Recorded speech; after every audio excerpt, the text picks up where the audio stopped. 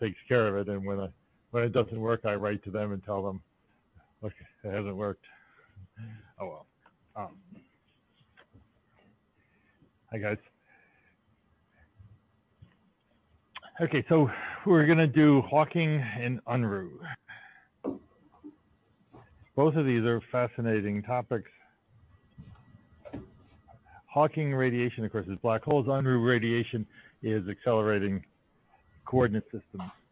And the pathway, I want to do these things, I want to do Hawking at least twice. One quick way and one not, but the quick way has a big setup because when I do Unruh, which is number 2, I'm going to use this technique of Bogioliubov transformations.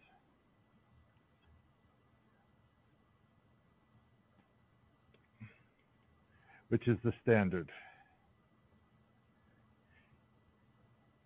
And I apologize in advance, I have trouble saying Bogioliubov many times in a row. So Bogioliubov transformations, I'll do Unruh that way. That's the standard way. Then when I get to Hawking, I'm going to do it quick. By analogy.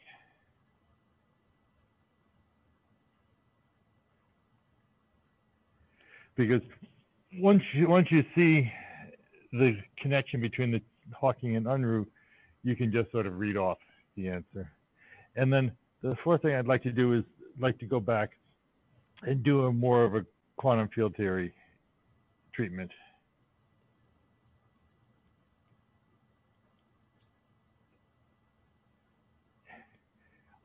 That actually allows us to answer. Well, we don't do the answering, but this type of treatment allows us to answer whether it's sensitive to high energy physics or not. And so that's nice to see that.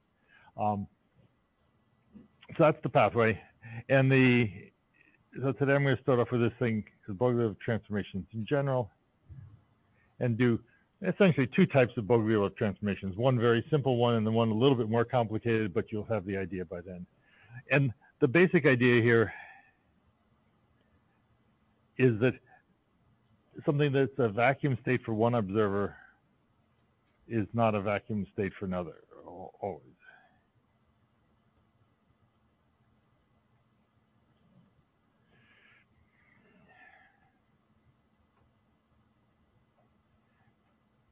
Equals particles in another case.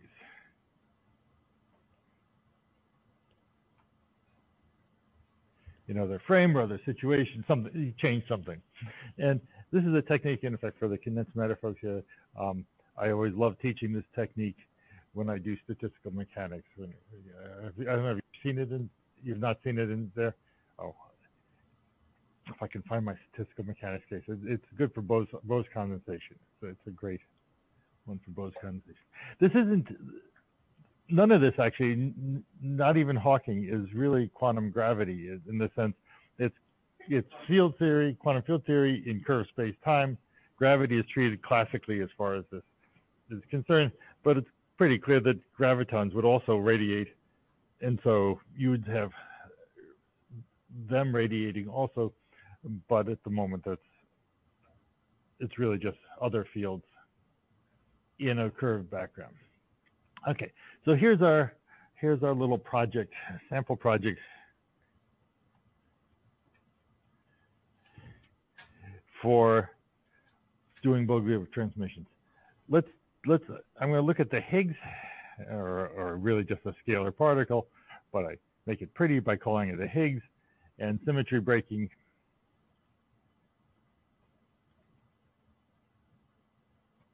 And I imagine the following. So here's the potential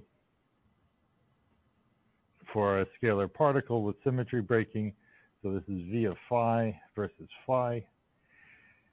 And at the center here, the particle is essentially massless. And let me just make this a little bit flat at the center just to make it massless at the center. When it sits down here at the minimum, it has a mass. There's a curvature to this. It's massive.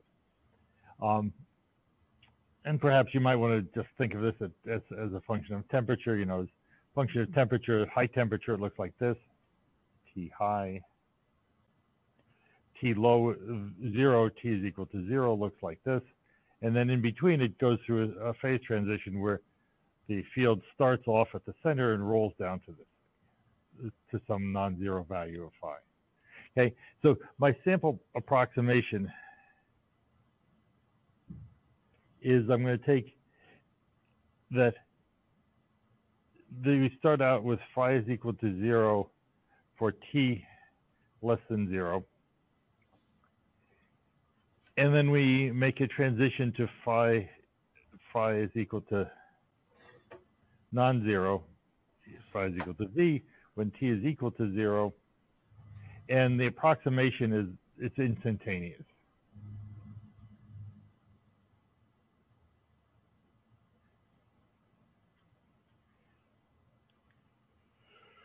Okay, so here it's massless, and here the mass is 2 mu squared.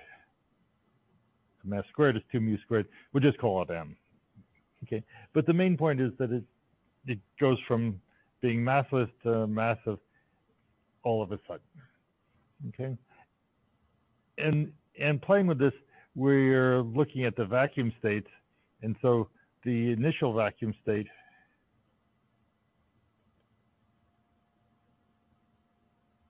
is defined by these creation and annihilation operators. Okay, so the game is creation and annihilation operators. So we have phi of x is integral d3k over 2 pi cubed 1 over square root of 2 omega k a of k e to the minus I k dot x plus a dagger of k e to the plus I k dot x.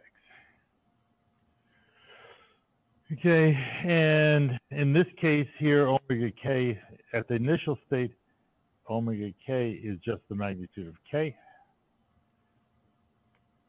And we have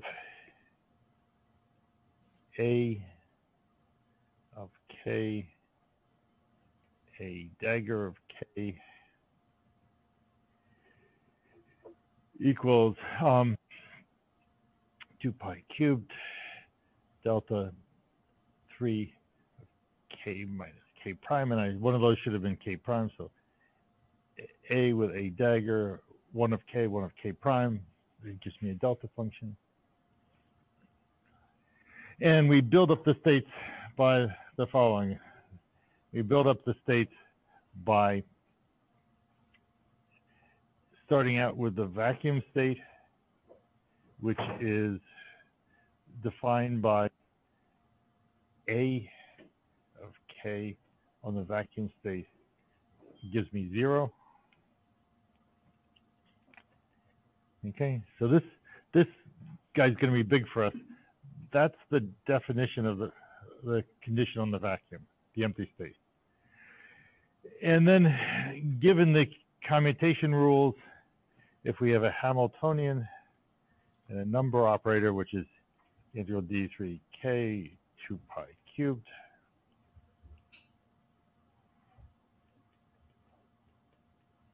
this guy's h bar omega, a dagger of k, a of k, and this is just a dagger. Okay. Then this satisfies h on some state k prime equals h bar omega prime, k prime, so it gives the energy state and it gives the number, so etc. So you can build up all your states that way. Okay, so that's the background. What we're going to do is we'll have a similar expression afterwards, and the vacuum afterwards is going to not be the same as the vacuum beforehand, and that's going to be where our particles are produced. Okay, so for Cody, I'm just I'm doing an approximate calculation for Bogoliubov transformations, where we instantaneously change from basically a massless state to a massive state. Okay, and I've dressed it up like it was the Higgs rolling down its potential, but and clearly, if it really was the Higgs, it started out there and some stage rolled down, there'd be some intermediate phase before it settled down. So this instantaneous approximation wouldn't be really true, but you can actually correct for that a little bit. Okay, so here we have to project out A and A dagger. Okay, and so let's do the following. Let's let U be the wave function. U of k of x is e to the minus I k dot x over the square root of 2 omega k. Okay, and then calculate the following. Okay, let's calculate integral d3x u star k of x, and I want I d0 left and right phi of x. Okay, this construction will give me the creation operator. Just to remind you, d0 left and right is d that way minus d the other way. Okay, so if we do this, we get this equals integral d3x e to the plus I k dot x over square root of 2 omega k. Then there's an integral d3 k prime 1 over square root of 2 omega k prime.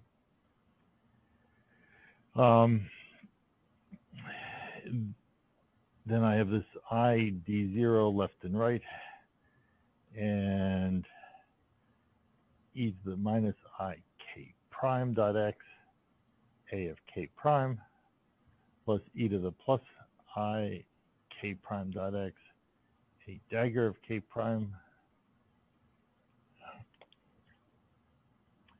Okay, so let's see how much we can do in our heads. This guy, I d0 left and right, gives me, for this term, it gives me omega prime plus omega. So here's omega over here, omega k. So okay, when I act on the first term, on the second term, I d0 gives me minus omega prime plus omega k.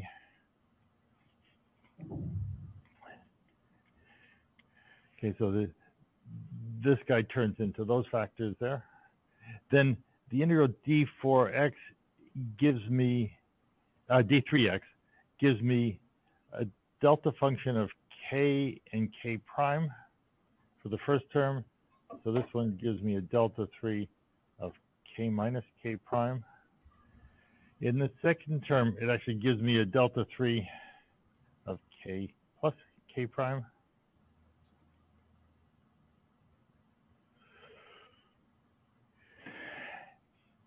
So at the end of this, I get the 1 over 2 omega k, 2 omega k prime, but those are going to be the same. I get the first term is omega plus omega prime.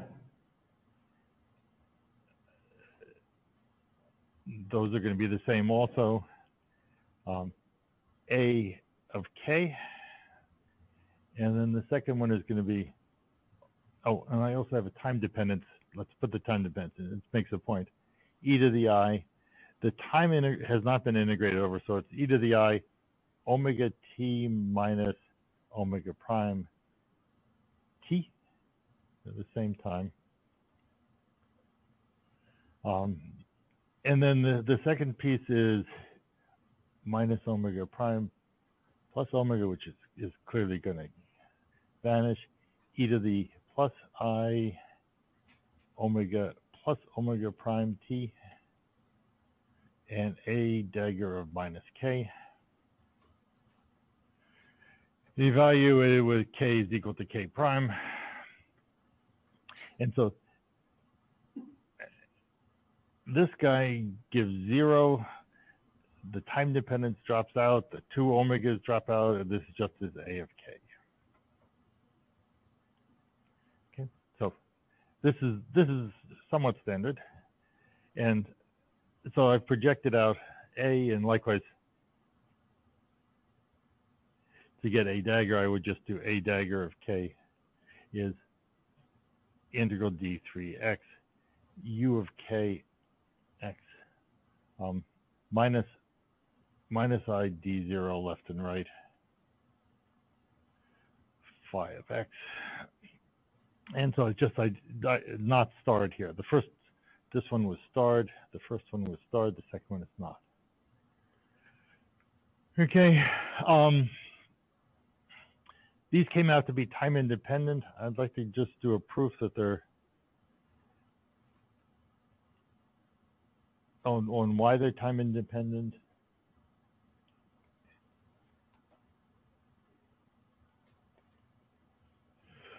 Okay, because this actually holds in general relativity also. This holds more generally.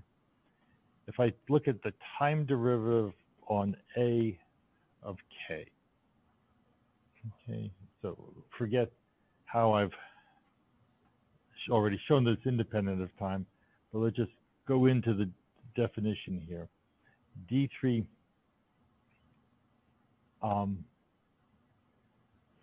x, I take a time derivative on u star of k I d0 left and right phi. Okay. Here in principle, there's 4 terms.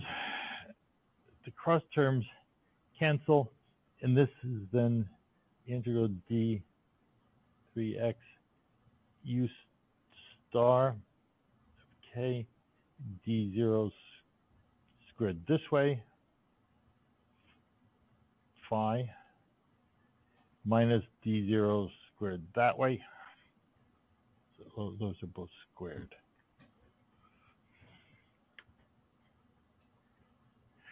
Okay, but then this satisfies the Klein-Gordon equation. So in general, this is then integral d3x u star of k del squared plus m squared, where that's acting that way, minus del squared plus m squared acting that way.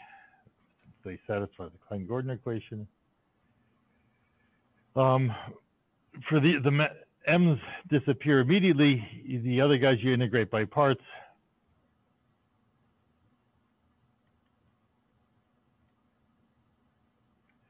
And this equals 0 if the Klein-Gordon equation is satisfied.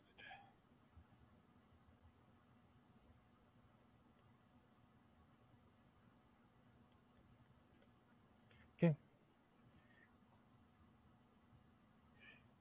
Okay, that's useful because that's actually part of the steps that I'm going to do when I do Hawking the other way, the non-Bogioliubov transformation way. In curved space, it actually generalizes the A of k is written over any 3 surface, the sigma mu. So this mu carries a normal, which was in the time direction before, so it was d3x. This is But this could be any surface. U star, any wave function of x, I d mu left and right phi of x. And this is covariantly conserved so that it's in the surface that you choose.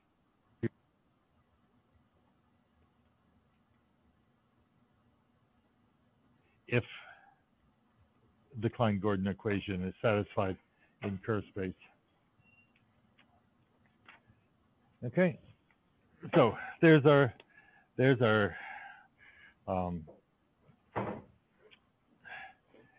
creation annihilation operators, and for Boston's sake, let me just say what I'm doing is I'm doing a toy project, which is an instantaneous transition from the top of the Higgs potential to the bottom where the mass changes by this amount. Okay, and I'm doing Bogoliubov transformations this way, and I'm going to do Unruh with Bogoliubov, then Hawking that way, and then QFT is Hawking. Okay, so that's the game plan.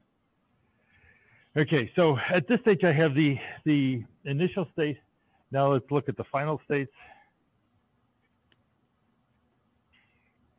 And afterwards, the final vacuum, let's just call it the out, is constructed the same way. It's just the vacuum of a massive particle instead. And we get a whole set of new creation annihilation operators. So you have phi is integral d 3k 2 pi cubed 1 over 2 omega, let's write it as mk square rooted. This guy is going to be square root of k squared plus m squared. And now let's call these b of k e to the minus I k dot x plus b dagger of k e to the I k dot x. Okay, and I'm using notation where I'm hiding some stuff here. This k dot x is omega m k t minus k vector dot x. K vector is being integrated over, but the time component of there is the one that's appropriate for the mass of the particle. Okay. So here's the Bogoliubov transformation. Let's relate these creation and annihilation operators.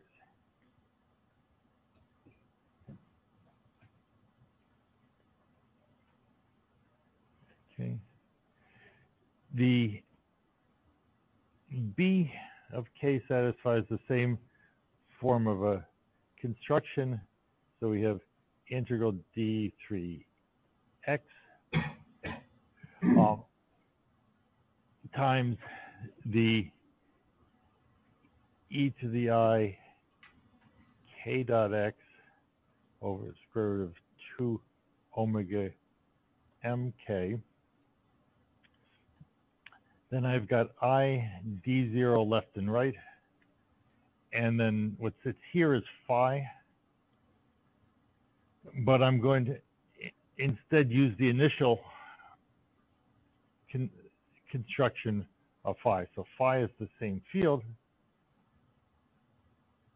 but just now with a changed mass. So I'm going to use this as the integral d3 k prime over 2 pi cubed 1 over square root of 2. Let's call it 0 omega 0 k just to emphasize that it's the massless one. And then a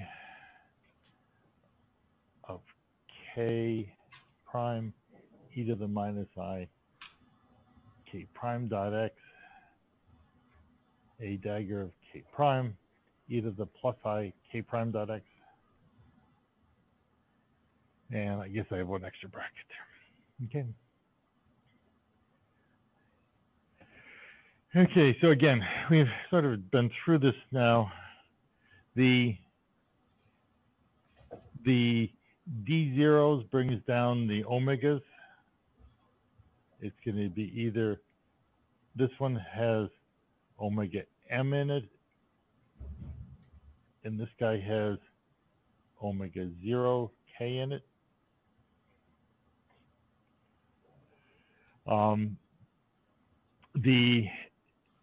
The D3X is going to enforce K is equal to either plus K prime or minus K prime.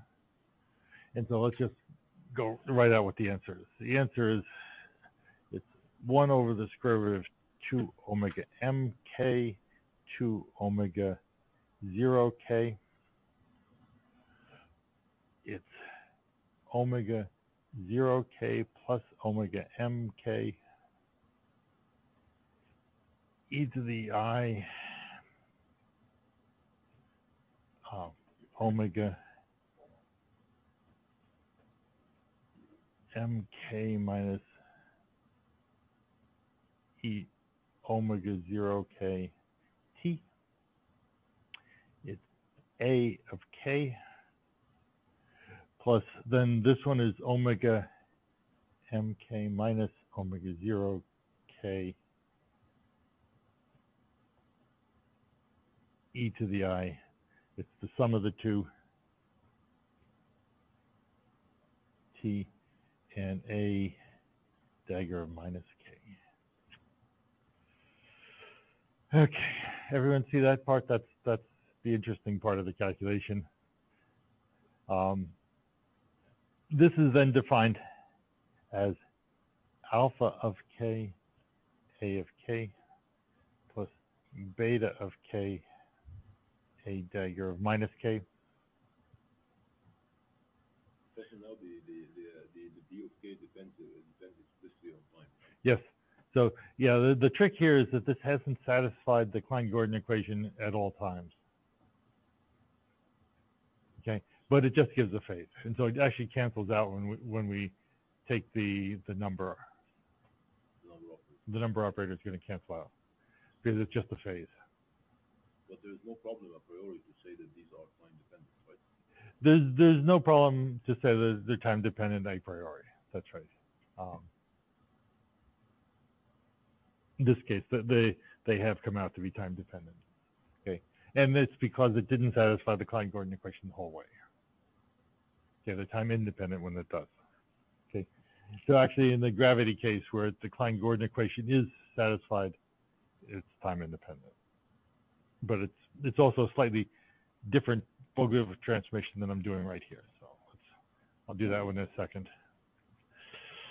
All right, so we get alpha and beta is this 1 over square root of 2 omega 0 K omega M to MK. It's omega 0 K plus or minus omega MK. And then there's the phase upstairs, e to the I.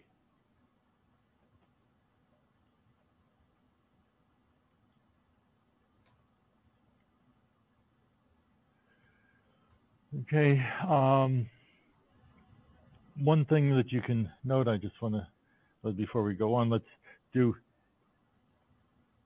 this actually is relevant, so it's alpha squared minus beta squared.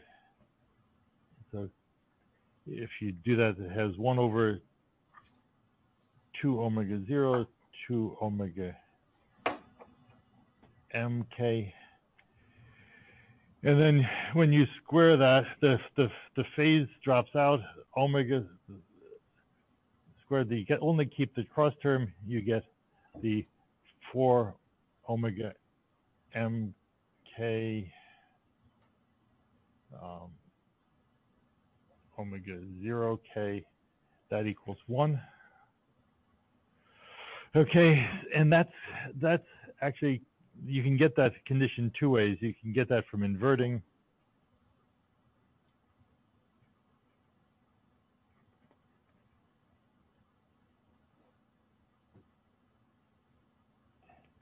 So if you take B of k, and you do the reverse transformation. It's alpha star of k.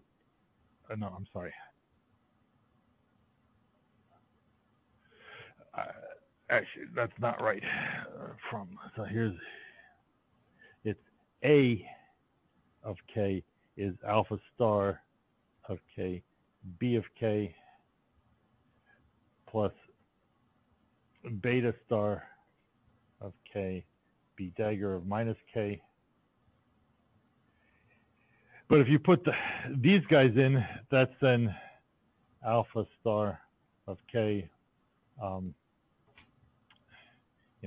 alpha A from the original one plus beta B dagger, A dagger plus reverse one. This turns into alpha squared minus beta squared, and that was a minus sign, times A. Okay, so to have a consistent inversion, you have to have that condition. And the other thing that you have to have it for is it also preserves the B dagger B equals the 2 pi cube delta 3 of k minus k prime. B dagger, B dagger k prime. I was one step ahead of myself because we need to preserve also B of k, B of k prime equals 0. Okay, so if you impose that condition, it works. Okay, good. Okay, so now here comes the fun part. Here's the particle number calculation.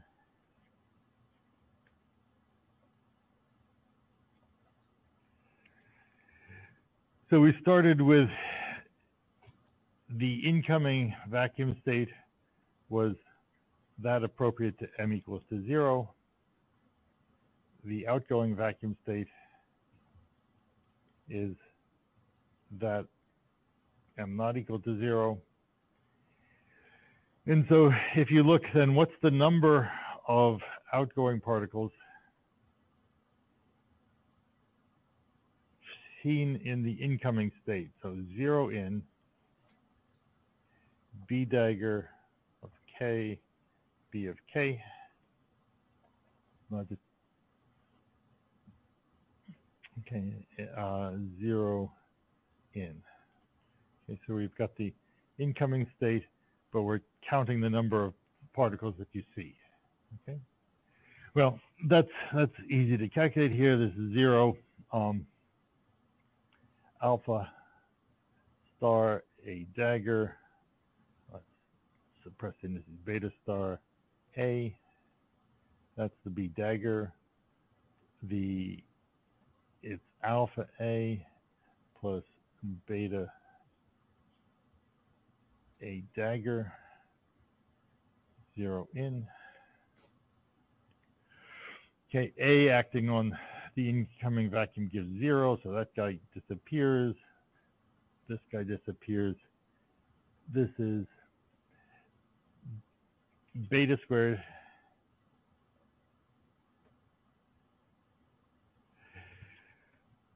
times 2 pi cube delta of 0.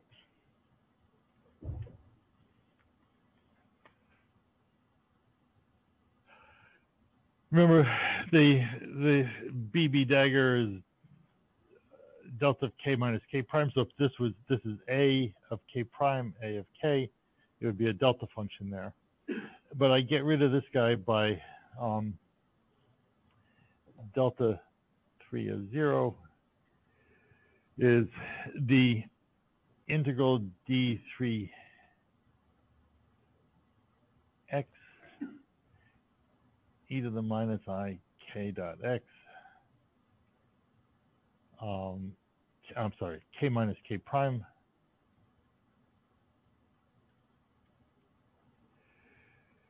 but evaluated with k equals k prime. this just guy turns into the volume. And so the number per unit volume turns into the integral d3k times beta of k squared. Okay. In our particular case here, it's the integral d3k omega mk minus omega 0 k squared over 4 omega 0 k omega mk. But that's the general expression for it. Okay. Yeah. I'm just confused. If we're doing the number of the out state, right. Why am I taking the vacuum? Because the state we started with is before the transition. We know what the state was. It was the incoming state, the in vacuum. Exactly. And then after the transition, we're looking at it now with new eyes of the outgoing particles, eyes, and we say that state that we had there didn't have any time to change, so it's still that state. It now looks like it has particles in it. Okay? You see the logic?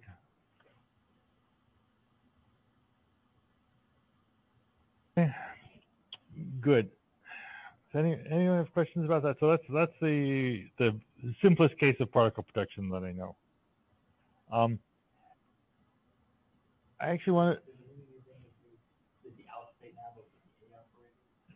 Yeah, so I mean, if you did the out state, if you had the out state and used the A operators, you'd also have particle numbers. But if you use the B operators, you don't have that.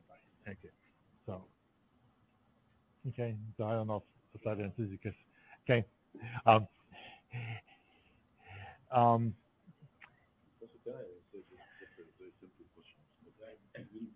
So in this formulation, what if I calculated the transition? Basically, the transition between the in vacuum and the out vacuum. Yeah. Okay. Can I do that? Yes. In fact, I can sort of do that for you right now. Okay. What I want to do is I want to show you what the state looks like in terms of B particles, and the answer to that actually is at the end. We can answer that because I'll know my state in terms of B particles. Okay. Yeah, so for example, with a zero mass particle, right. Something was on, and I ended with a zero mass particle. Yes, and you still have particle production. Yes, that's a more difficult calculation because I have to make that transition as the way through. Okay, this Bogioliubov transformation in that case is going to look like the one I'm going to do after 2 more pages of notes. Okay, there's a different form. It has some mode mixing. Okay. And it's longer than this, so that's why I didn't. Yeah. Anyway, what I'd like to the thing I want to do, it's not absolutely required for what we're going to do in the gravity case, but it's sort of nice to know this anyhow, and that's the state that you get here is a coherent state. And we can actually just solve for it. And so let's just try that. The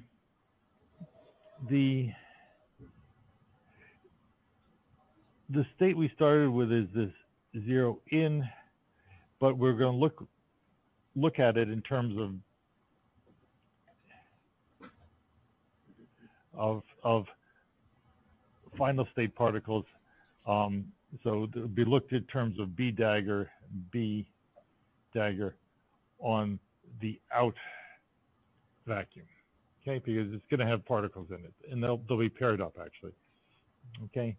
So in other words, the 0 in equals sum over some states of non-vacuum states here out, and that's what gives us this number operator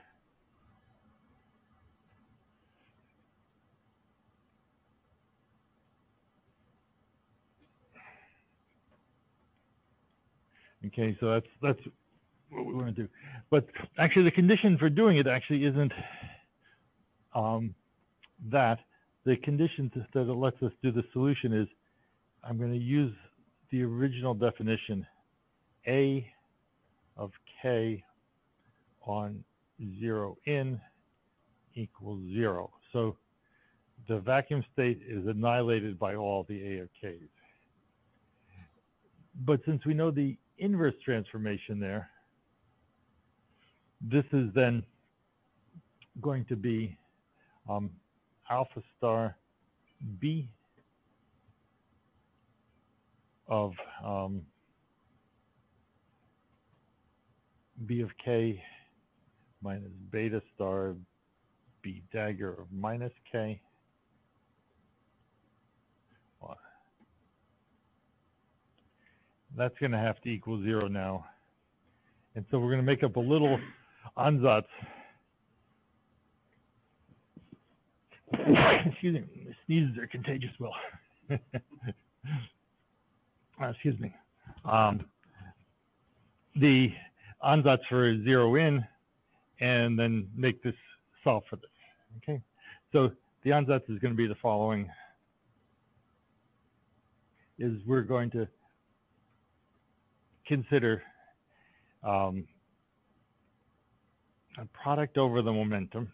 Okay, I'm going to have to change notations just briefly, and then a sum over n particles, or 2 n particles. C. So let me label these things I here for just a minute. I'll come back and say of n, and it's going to be B dagger I B dagger minus I to the nth 0 out. Okay, so the ansatz is basically that we have these things paired. There's for every particle with some positive momentum, so I is like the momentum. There's one with negative momentum, so it's like the k and k, minus k. There's pairs of particles. What I did do, which I should have said ahead of time, is I want to go to discrete notation because it makes this thing easier.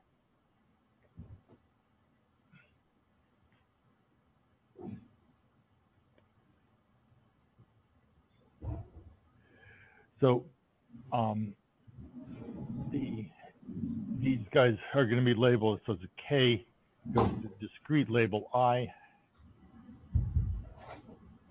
So you might imagine putting it in a box, and this is the easiest thing. You put it in a box, you use box normalization, and then you have discrete energy levels. And then so the B of I is alpha I, A I minus beta I. A dagger is minus I, because it's the other direction, and then the number operator that we calculated before is the sum over I beta I squared. Okay.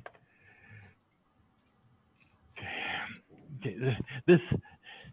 The place where this is important here is this product over I. If I had continuum momentum there, it's hard to know how to take that product over all the different momentum. So I don't know how to write it. So this is just the sum of multi-particle states, basically. Right. Each term is the sum. That's right. So at each momentum, there's a sum that it's no particles plus 2 particles plus 4 particles plus 8 particles, and the coefficients of these C's. That's what we require for coherence. Yeah. Well, we'll actually see it's a particular coherent state. In a particular state, it's going to exponentiate. And C could be any. C at this stage could be anything, though I'm going to solve for it right now. Okay. And the condition solving for it is this one up here. That B and that A acting on the vacuum gives 0 on the state. So let's just go and do this to calculate it. Okay, so let's take AI on this in state. Okay, so there's going to be this product of momentum. So it's product over J, and there's all these guys here. The J is not equal to I, but then the only case that's interesting is when I and J are the same. So I'm going to have a sum over N. Here, I'm going to have, that's probably worse. I have alpha star BI minus beta star B dagger minus I. I've got acting on CN, CIN,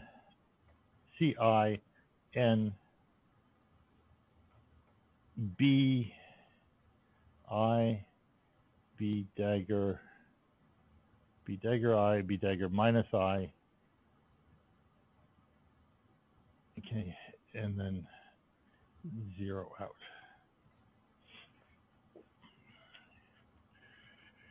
Okay, so let's just look at, and this was to the nth power.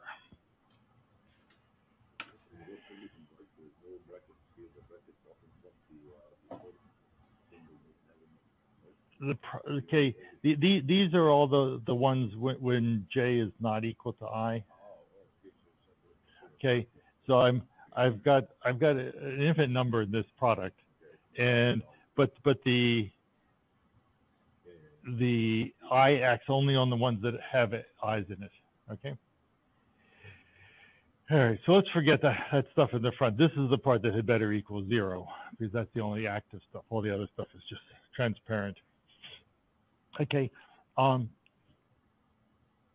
this here in the sum here, I'm going to look, this first one here gets rid of one of the B's, and the next one adds one. So the terms in the sum that have to cancel come from two different CNs. So one of them is CIN. So this is the one now, N, and I'm going to take one away. So it's going to have an alpha star. And there's a factor of N, because there's N of those that it can annihilate. And then sitting out here will be B dagger I to the N minus 1 and B minus I to the N. Okay. The other one that has that same one is the one that started out with N minus 1 for both of them, but then gets an added one. So this is the minus beta star times C N minus 1. So it started with N minus 1, gets a boost up, and there's no factor of N there. Okay, and so we have sum over N's here too. All right, so this guy then, this tells us that CIN is 1 over N CIN minus 1 beta star I over alpha star I. That's the condition. This is a recursion relation.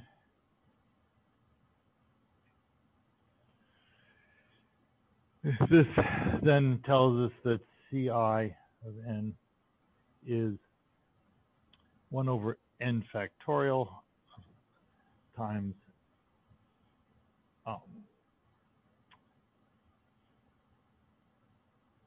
times beta star over alpha star to the N 1. I already have that. So times C0. Okay, so it's looking like it exponentiates.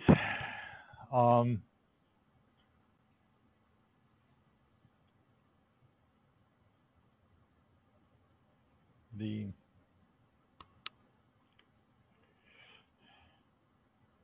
yeah. Okay, so it's going to turn into an exponential, and all we have to do is calculate C0. To get C0, you take the normalization. So 0 in equals 1. There's just basically so it, yeah, let's just I can write it out. It's the sum over n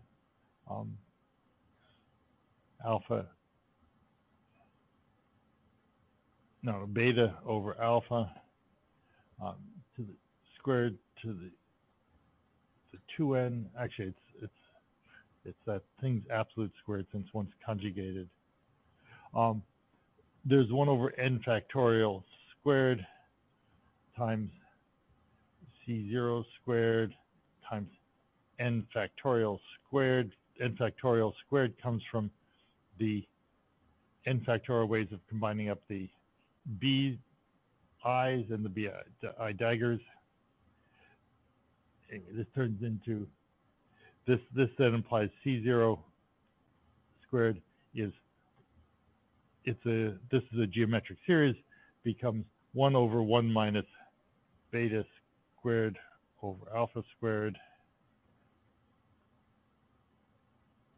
beta over alpha squared, which is then alpha squared over alpha squared minus beta squared. And so that's just alpha squared. Okay, that part is not that useful, but this has told us what our coherent state is. This is an 0 in, the vacuum in is, it's alpha, it's a product over i's, alpha, the exponential of beta star over alpha star I, b dagger minus I.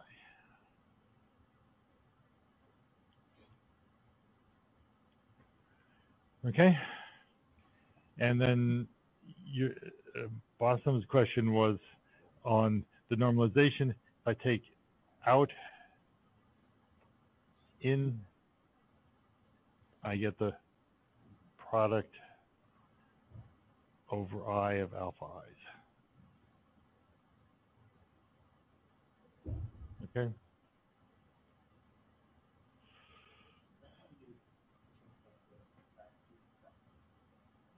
No, that's something else. Yeah. No. I mean, I was asking how this would compare them to the usual Coleman calculation. What usual Coleman calculation? Transition rate, the moment nucleation. Yeah. So nucleation. Well, nucleation is. I mean, it's not that dissimilar, but that's taken over a place over a finite volume, and basically, so what happens in there is that you actually, when you do make this bubble transition, you know, in a way that you could calculate, you would get some particles. Then, so the question was if you had a bubble nucleation where you take one vacuum and you instantaneously pop to another vacuum, the initial vacuum is then going to look like particles to the guys inside there, and so if you produce this bubble, you're going to get some particles in that outgoing vacuum. It's not going to be completely empty. Which is the same as here. Which I guess, well, it's similar, yes. And I mean, I'm just I have this transition is basically there should be. I mean, I would expect that there should be an exponential factor there, right? John. Well, because this gives me the decay. Well, this is funny because it's just been an instantaneous transition. Okay, so it's just the product of those alphas. John. Yes. So when you take the normalization condition. Yes. inside the sum, is that beta over alpha to the 2n power? Yeah, it should be 2n. Thank you. Okay, and secondly, then that doesn't mean that c squared is equal to 1 over that. It's the reciprocal of that, right? Because you get the geometric series on the right hand side. Oh, do I have that upside down? Yeah, you have it upside down. It sure looks that way, doesn't it? Yeah, it does. Thank you. That looks right. Thank you. Okay. So something like that.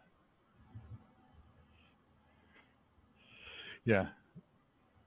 The thing I like about this is that description of how the particles live there.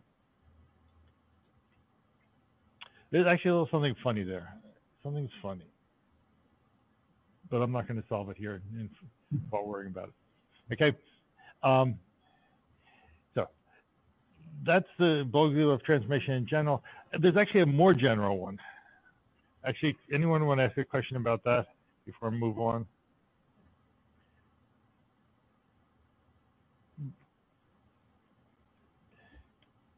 Okay. This one is the one that you actually see in Hawking and Unruh effects. And it includes, so it's the following. It's going to be labeled by some frequency omega. It's going to be related to the original ones with some frequency little omega as an integral. So it comes out looking like alpha of omega, capital omega, plus beta of omega, omega, a dagger of omega. Okay.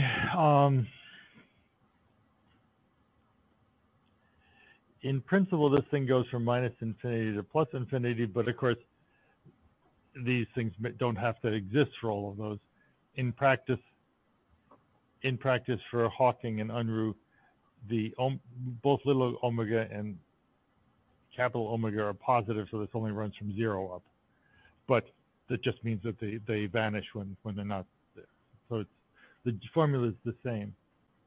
The condition we have to impose, so we have A of K, or A of omega, a dagger of omega is going to be this delta of omega minus omega prime. And we're going to want and one's primed, and we're going to want the B's to satisfy the same one.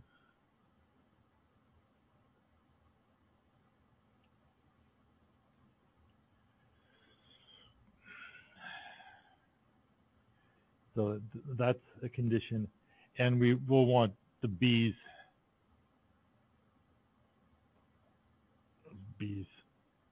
to commute with each other.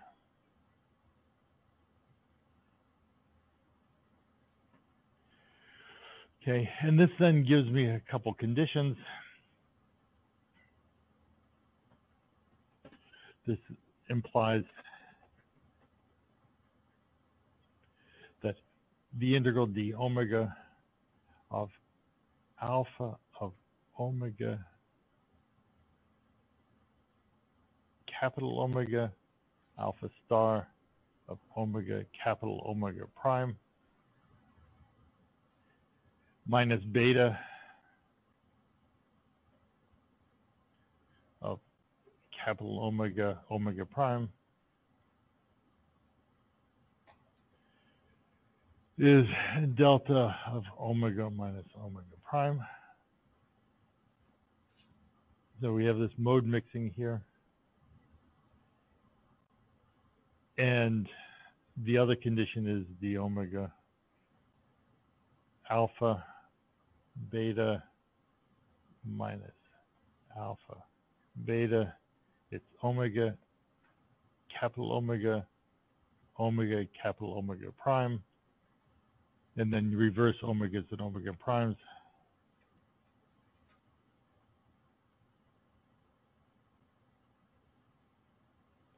equals 0.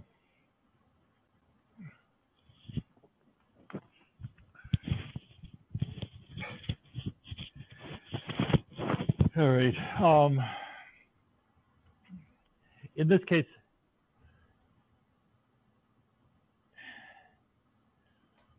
there's an inverse also. Maybe I should just write it. I forget if I need to use it later on.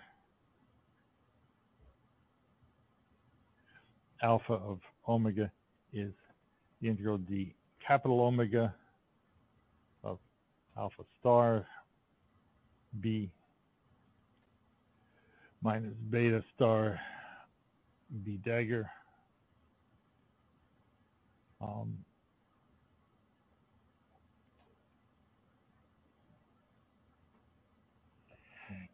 so that's that guy.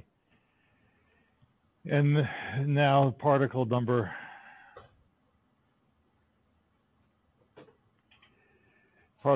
is the following. The number was in the B states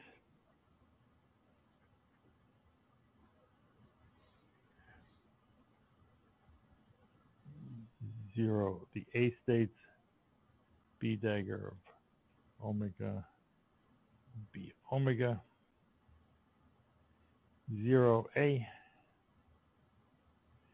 is now going to be the integral d omega of beta of omega squared. So we have this integral over this extra index running here. And this is actually going to diverge. You can sort of see it here. If I put these two indices together, you can expect that that's going to be a delta function of 0.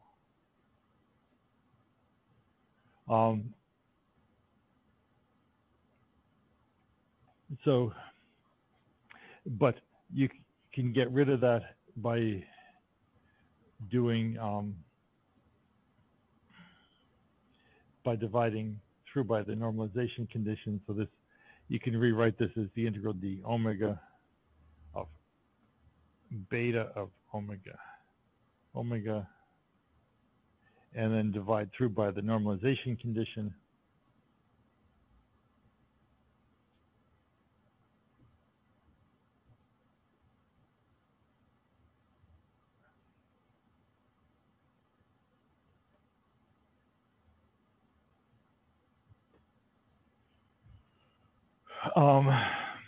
Actually, and this is, I'm sorry, this is actually the number per unit volume. All right, so sorry, I skipped a couple steps going to that. And okay, so that's our the one that's going to fall out later on. So when we get there, here's what happens.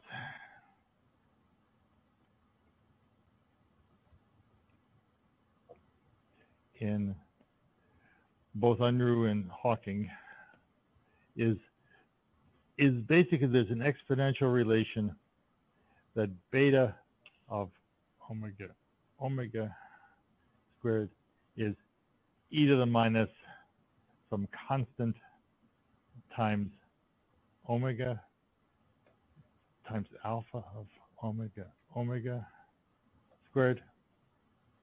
This exponential, let's call it beta. Let's call it, beta is not too good either, but it is the inverse temperature. All right, let's call it 1 over T. Okay. So alphas and betas are going to have this exponential relationship. And then the number density is then, if you just go through, is integral d omega e to the minus omega over T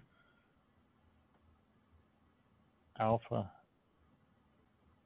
over of omega squared in the numerator. In the denominator, it's the integral d omega alpha of omega squared 1 minus e to the minus omega over t. That's alpha squared minus beta squared. And this then turns into 1 over e to the omega over t minus 1. It gives us a thermal distribution. So finding an exponential relationship between beta and omega gives us thermal, and that's then the goal.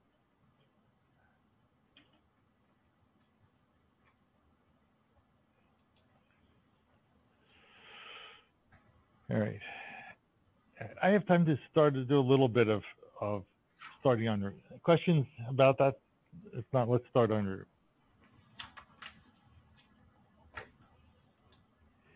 Okay, the Unruh is going to be an accelerated observer in Minkowski.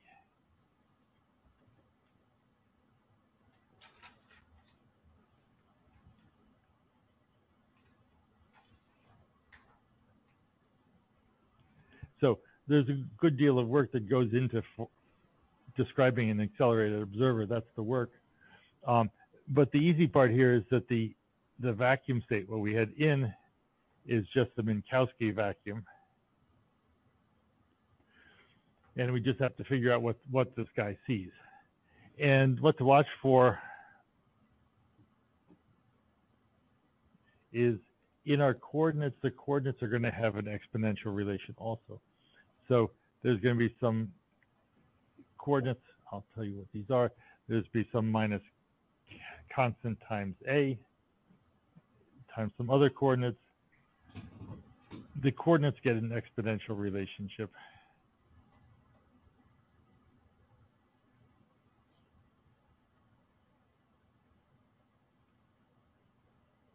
Of coordinates, and all the action is in that. Okay, and the part that I probably get a chance to say now is these coordinates. I used what they are. I'm going to use light cone coordinates, so I have to very quickly do light cone coordinates, and then we'll be set to go.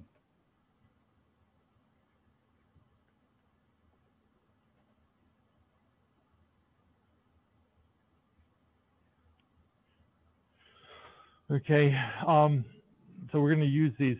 So let's imagine that we're going to be boosting the x direction. So let's take u is t minus x, v is t plus x,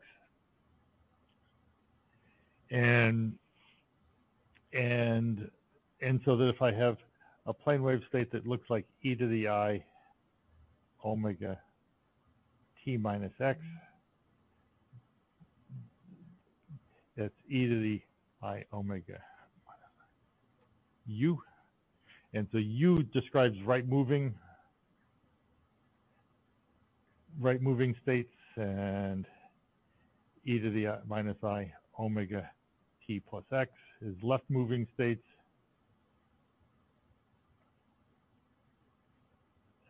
So you separate it left and right. When we do Hawking, it's going to be incoming and outgoing, radially incoming and outgoing. Okay, if I have d s squared is dt squared minus dx squared. This is, so I'm now inverting this. It's 1/4 du plus dv squared minus 1/4 dv minus du squared minus dy squared minus dz squared in general. This is then just du dv minus dy squared minus dz squared. And so in these coordinates, in light cone coordinates, a mu nu is 0, 1/2, 1/2, 0, minus 1, minus 1. Funny coordinates, huh?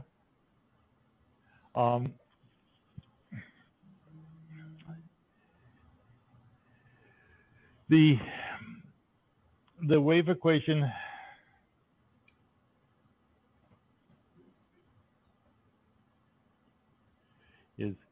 in flat space is eta mu nu, d mu d nu on phi equals 0. That becomes then du dv minus del squared transverse phi equals 0. So that's funny. And then I'm going to do a lot of stuff in 2D. So basically it takes this del transverse, you drop all the transverse stuff. And then in 2D, just the wave equation is du dv phi is equal to 0. And the solutions are then phi is equal to a of u plus b of v. So I separate out left and right movers. Okay, so that's just typical particles moving left and right in 2D. Okay, and it's these guys, actually it's these light cone guys that end up being related by that exponential factor. The transverse ones don't get related that way. All right, so I've used up 17 pages worth of notes, all handwritten, so I've been racing too fast. But that's where we are. So we'll come back, we'll then do description of acceleration in Minkowski, relativistic acceleration, and do Unruh radiation. Okay, so that's next time. Thanks.